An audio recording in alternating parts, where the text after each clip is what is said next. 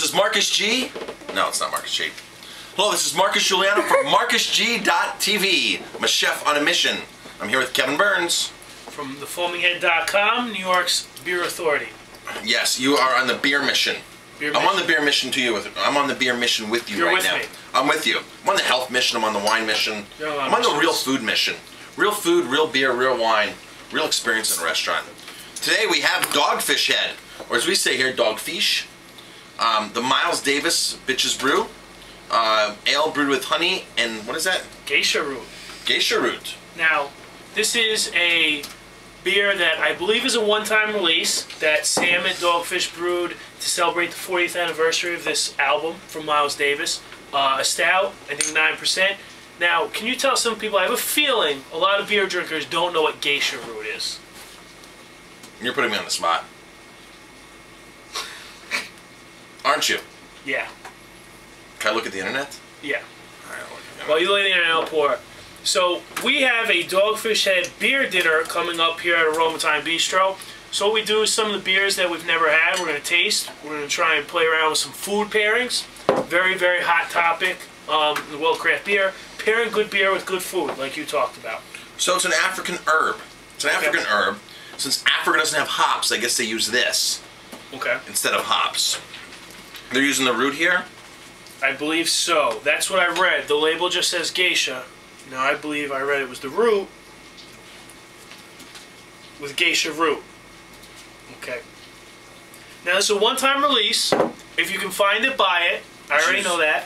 And if you can find multiple ones, they actually recommend laying this down. Now most of their beers can lay down, but they don't always recommend it. This actually says on the label it'll be fine to lay down. What's the percentage? I think it's up there. It's 9%. It's probably up there. Kind of a... This is, you can smell the honey. Dark brown, blackish color, you know, tan head. You know, this is that. Dogfish has those up. They always have beers that are up front. Big flavors, unique flavors, things that nobody else puts in beer. Or things that people were putting in beer 1,000 years ago. They're putting in beer nobody today is putting in beer. Right. Now I don't get the honey right up front. I get a weird mix. I get a mix of coffee and really some maltness going on. Yeah, like a bitterness, like maybe not even coffee, maybe espresso. That's good. That's real good. It's extremely, incredibly smooth and silky for a stout. Smooth, silky. There's no bitterness to it.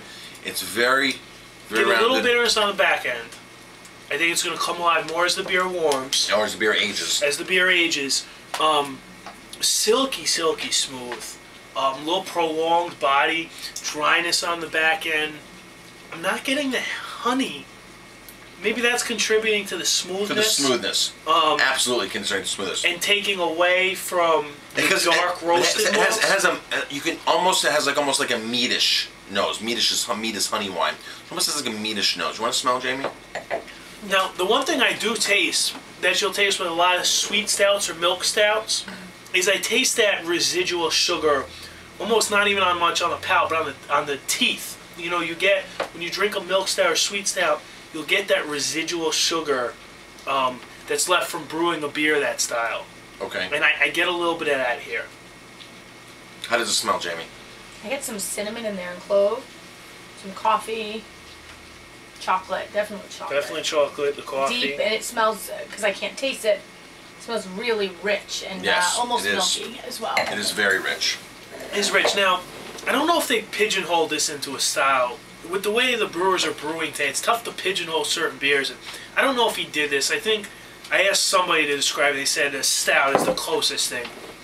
I would say it's that milk stout, sweet stout, smooth, like Keegan Ales, right down the road in Kingston, that mother's milk. Which I was there today. It doesn't have that as much of that dry roasty. It has that cream in the middle. I was at Keegan today. I stopped in. I saw Tommy Keegan. He wasn't open. The brewer wasn't open, so I went in the back door. Of course, he was up at the bar carrying on business. And I got bottle number 12 of 27. Tommy hooked me up. Mother's milk, aged in rye whiskey barrels. These are rye whiskey barrels from Tuttletown, right down the street. I'm excited. Not to take the thunder away from here, but you mentioned Keegan Ales, and I had to show this off. Tommy hooked me up. You can't buy these. You can't. He offered to pop one open. and it was warm, and I said I'll buy one from you, and he hooked me up with a bottle. There you go. He really did. I saw it in Hudson Valley Edible, so I was going in there knowing that I wanted that beer, and I thought I'd walk out with a case, you know, not knowing that he only brewed 27 bottles. There's barely a case. There's barely, yeah. Now this is a limited beer as well. That I've heard from a lot of beer fans on feedback on my Facebook, on my Twitter, that they can't find this. That this is impossible to find. This very rare beer. So even if you're not going to come to the Dogfish Head beer, we have a case. It would be worth stopping in just to taste this beer on any other given This is an experience. This is a really good beer. You know, 80% of Dogfish beers I just absolutely love because they're just so full-bodied, aromatic. They're unique. They're different. It's not mainstream stuff, and they're really expressed. They got muscles. Dogfish beer has muscles. Yeah, this has a big backbone. I think the honey goes into, you get a little bit of that milk, that sweetness. It's really, it's I want to put it in that sweet stout, milk stout category for that creamy middle texture. But it's got some unique stuff. It's a big beer. I'd love to see how this ages. The honey comes through at the end too. It rounds it out. So I'm assuming there's enough honey in there to really mellow this out, round the flavors out. This is a really good beer. If you're a stout drinker, dark beer drinker, you've got to try this. You've got to try this. You can get two because this is going to change. This would be good for dessert. Really good for dessert. I think it would go phenomenal with chocolate. I would see serving this with venison or a roasted dish. How about a braised lamb shanks. Like a smoked, something smoked. Yeah. If you like burgers, have it with a burger. Yeah. You know, whatever you like, have it. But we're just saying some suggestions. Something smoked. Something. I don't know. I think it would. Have to try. Have to try. I think something smoked. Well, this beer isn't smoked. It doesn't have smoky characteristics. It has the base for a smoked beer. I think that'll work really well. That's an incredible, suggestion. And I think that when you braise something, you get maybe like that caramelized. If you roast the veggies, when you braise like beef, you want to like caramelize the onions, carrots. And you want to add the celery in there too. Celery's not going to caramelize. It's not a root vegetable.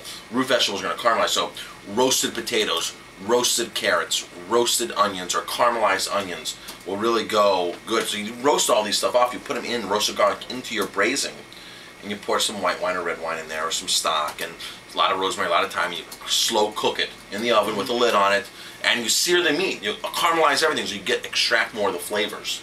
And also, when you caramelize something, it gives a little sweetness that's going to pair well with that honey in there. A braised lamb shank with this would be out of control. I think that meat's going to stand up to the body, and you get those braised lamb shank out of control. So another phenomenal beer from Dogfish. MarcusG.tv. You'll find all my videos, health, beer, wine, and Kevin Burns. FormulaHead.com. You'll find all your videos there. Yep. What's social media? Facebook. Tweet us. Have any questions? Email us. Yep. Come do a video blog with us. Come do a video blog with us.